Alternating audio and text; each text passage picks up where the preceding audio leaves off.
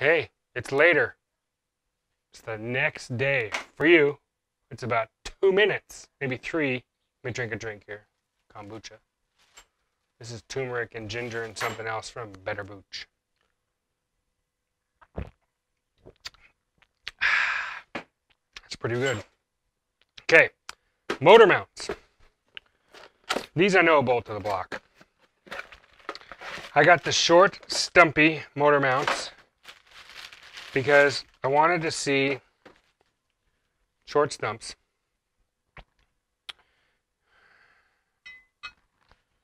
Frame mount, this side. Okay, so yeah, this way. So I wanted to see, yeah, see? This is the mount it was made for. See how that pad sits on that pad right there? That's it. And the hole lines up. Can you guys see that? Get to the camera. I'll figure out where the camera is on this phone and you guys will, I'll make it a lot better. That's what we're doing. Wow. I'm burping up a storm today. Sorry about that because I know you can hear it. Sorry. Sorry, kids. Don't do what your Uncle Brant does. Don't be a bad influence on children. Okay, so, oh great. This bolt that came with this kit is a hair too short, but I'm pretty sure if I use a big enough hammer and I smash this, or C-clamp, I can get this to fit on here.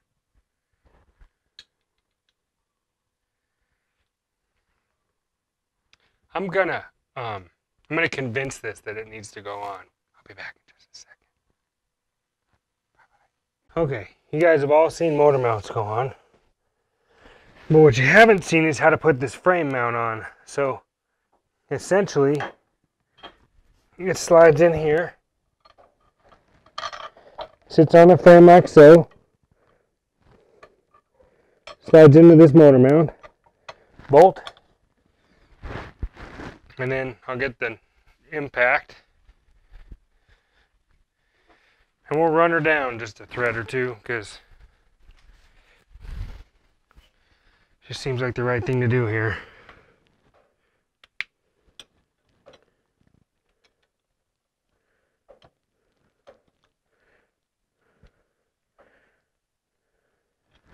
This could get ugly. That doesn't feel like it wants to go on. No, it does. Let me start it here with my fingers. There we go. Okay. 5/8 and 11/16 or 18 millimeter. I'm just gonna run her down here.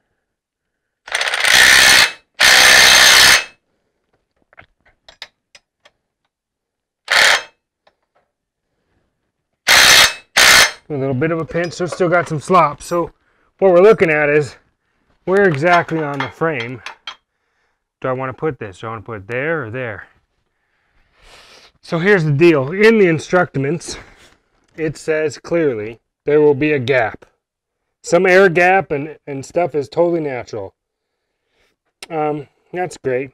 So it's sitting on these mounts right now. These front mounts. If you can see those. I don't know if you can. Let me get you up here. Hold on a second. Hold on. Okay. These front mounts.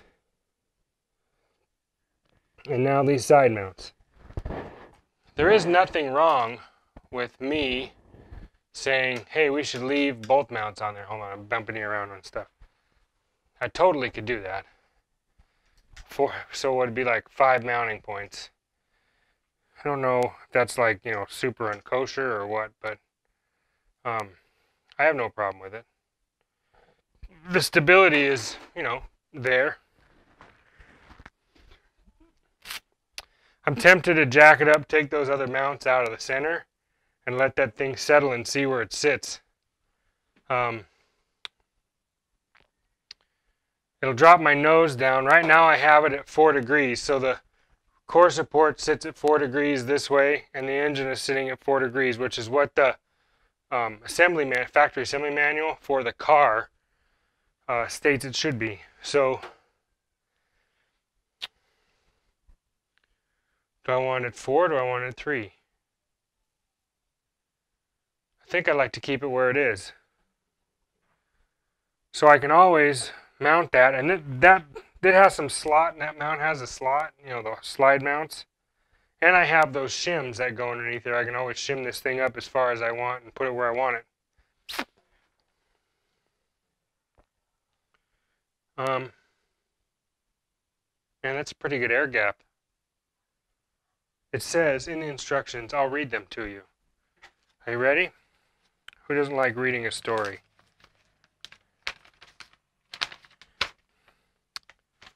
Part 871, Conversion Kit.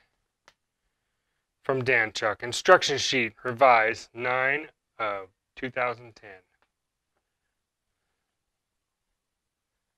You are now ready to lower the engine and weld the mounts to the frame rails. There will be a small gap between the bracket and the frame rail. This is normal. Watch for obstructions such as brake lines, fuel lines, etc. before welding.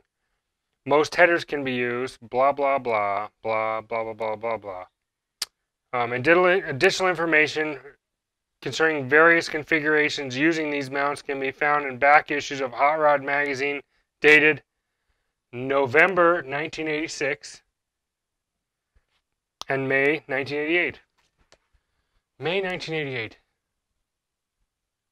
I would have been 8th grade, freshman year. These mounts, that mount design is that old. That explains a lot. Congratulations. Let's start from the beginning. Congratulations on the purchase of your engine side mount kit. Dan Chuck has designed these mounts for strength, easy installation to fit both frames, which they are, both frames. The double C's, which this frame is, or the one piece everybody calls California. But actually, fun fact, I think like 90% of 1956 Chevys had that one piece frame, but they call them California or NASCAR. But you know, it says California to fit both frames, California, the other 49 states. Whatever. They might be right. I don't think they are. These engine mounts are exclusively designed for 58 and later blocks, so fit both small block and big blocks. They will weld easily to any frame. To find the correct frame location for the mounts, height, front to rear measurements, use L-shaped engine brackets. If you don't have the stock brackets, don't worry. There's another way to figure out the placement of the mounts. Continue to follow instructions listed hereafter. What are we in, like the 1800s? Hereafter. However, before final welding, to ensure you will have fan, valve cover, and linkage clearance requirements. Modification of the vehicle in any way may require corresponding alterations to other systems in order to achieve desired performance and necessary safety. We recommend that you seek professional advice or assistance with any modifications. That's true. And do you see any professionals here? No. So we're winging it, folks. We're winging it. What did I learn by reading those instructions? Not much. Not much more than we already know. Fairly simple. I mean, I like them. I like this setup. I like this side mount setup. Also, yep, that's a lava lamp. No, you can't have it. I finally put that up. And these aren't too bad. That was pretty bright in there. The light's not too bad right there. Lights. Yeah. So, let's see. Decision time. Decision time. I'm going to do some more measurements and put this stuff in here and think about tacking this up. Decision time. Actually, the decision's been made for me in my brain. I'm going to jack the motor up, pull the front mounts off, set it on the frame, and see how it sits. I'm going to show you how to take these front mounts off. It's pretty easy. There's a hole in the bottom of the frame. You saw the way the top ones look. Come with me. Come. Let's look. Okay. Oh, see, don't have a seizure. Okay, so that stud right there, there is a corresponding hole like I said there earlier. Same on this side. Underneath is the exact same thing as what that looks like. That big washer right here, this washer, has a I guess, a step in it that fits perfectly in that hole. And then that shock mount bushing thing mounts up. So what I'm going to do is I'm going to pull that up, jack this thing up, so it sits still where it is, pull these mounts off, all this fun stuff, get it off there, and then set her down and see how those fit in the frame. I realized earlier I didn't take this far enough because the camera's right there. So I need to get it right there. So you see that? I'm going to set it down and then see how the motor sits and where it goes, because that's like a 1/4 inch gap, and I would feel better about having a plate in there to weld it to the frame, but I have to get some 1/4 inch plate to do that.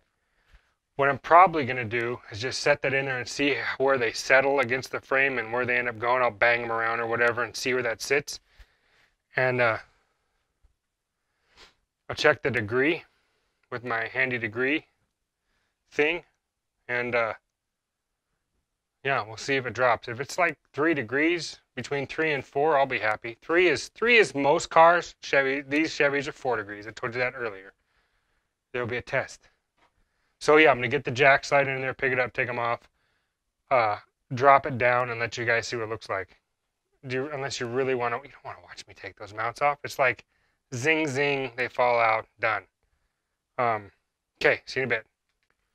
All right. Like I said, motor mount, see that washer, that hole? Goes right in that recess perfectly. Same as the bottom. Bottom, top have the same setup. And then sandwiches it together. It's awesome. It's just a great design. Anybody that's interested, these are brand new. They've only been used to mock it up and start it. By the way, the motor needs to sit on its new mounts now. So let's watch that happen. Shall we? Okay, let's watch it. All right, she's ready to come down. I had to take the mechanical fuel pump off and see what happens here.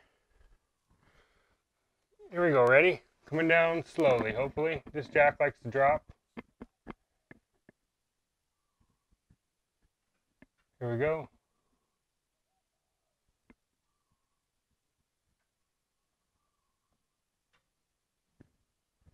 She's down. And she's home. And she's home.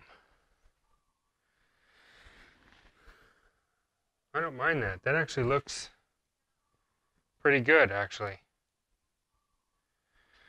Yeah, it doesn't look too bad. Let me get the light on there. She's down. There's a little bit of an air gap, equal on both sides. I could weld the top of that and then put a filler plate in there. Yeah, that's not bad. She's down and looks like she's mostly centered. I think it needs to go over towards this side. Maybe not. Pretty even. Let me get my angle finder and level and stuff, and I'll pull you out of there and we can look at it. See, just 0 degrees. So the car's level, that thing's at 0 degrees, which is pretty cool. That's what it should be, 0, 0. So I think I'm gonna keep it in there where it is. And then I'm gonna check this side one here in just a second. 4 degrees. That's how we like it. That's what the radiator's at. This thing's right at 4. 3.5, 4. I'm pretty happy with that. So I'm gonna end this video here because I got some prepping to do to that before I grind it and weld it. But yeah, that's it for today.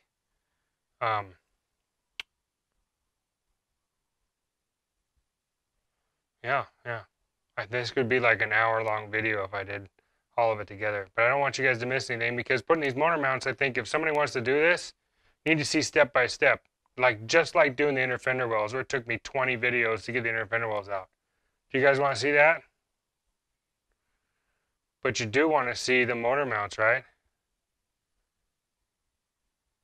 I thought so. See you guys in a second. Let's sum it up. So here's what happened today. Kombucha. Motor mounts. So far, motor mounts come off. Side mounts are on. It's on its own weight on the frame where it's supposed to be. It is, I'm going to say, 1/2 inch, 3/4 of an inch lower than it was, the whole motor. I had to drop the whole motor down to match. The angle's the same, it looks good. That just means that much less of the blower and carburetor is just sticking out of the hood. Sorry guys, but that's just the way it is. Lower center of gravity is good, but it's in the stock position where it needs to be in the frame. It's also 3 mounts, solid.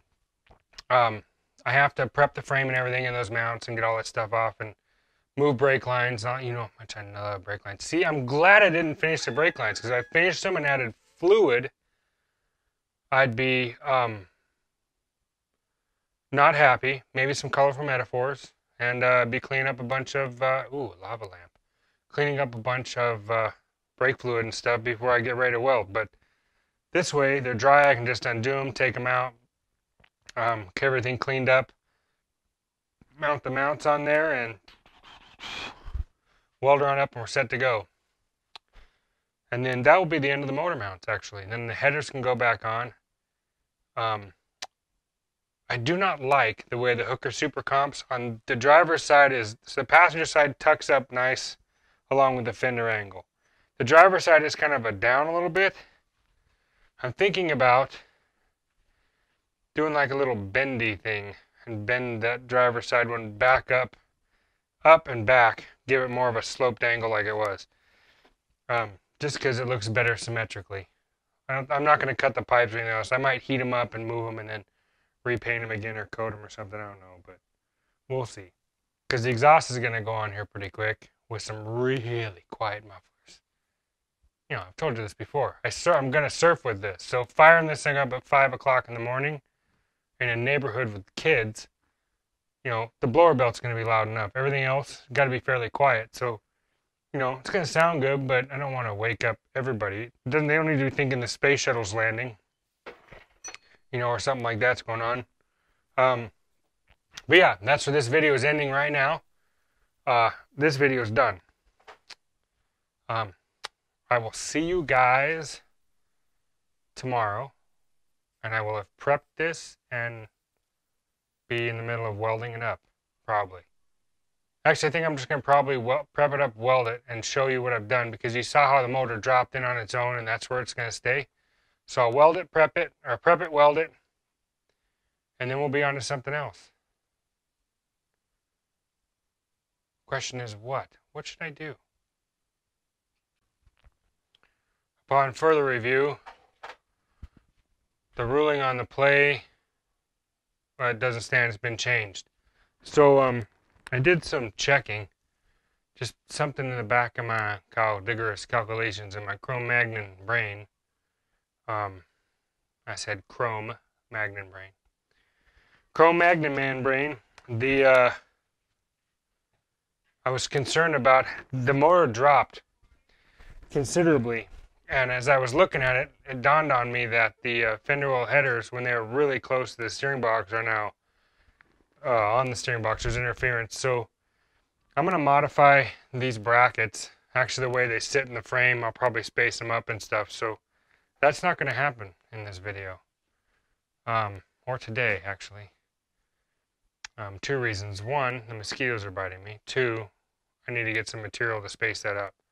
So I'll get maybe some small, like 1/2 by 1/2 box or something like that, or some solid spacers, and maybe I can bend those and cut them and re-weld them. But I gotta change that. I can't have that. Can't have interference. That means I'll have to raise the tranny back up. Oh well. It is what it is. I just want it right. So I really wish they hadn't chopped the frame mounts off this for the rear for the tranny mount for the bell housing, because if it had the bell housing mounts and the stock front mounts, man, this would be